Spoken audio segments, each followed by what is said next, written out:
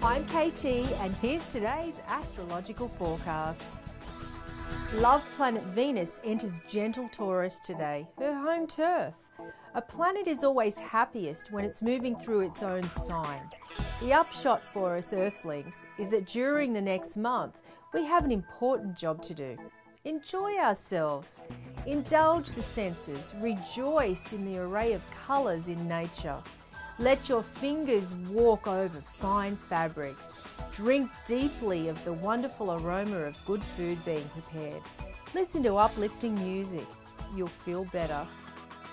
Happy birthday to comedian Sandra Bernhardt, to former tennis champ Bjorn Borg, and also to actor Paul Giamatti, who received his first Emmy Award last year for his role as John Adams in the HBO miniseries.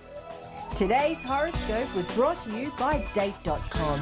Make a resolution to fall in love this year.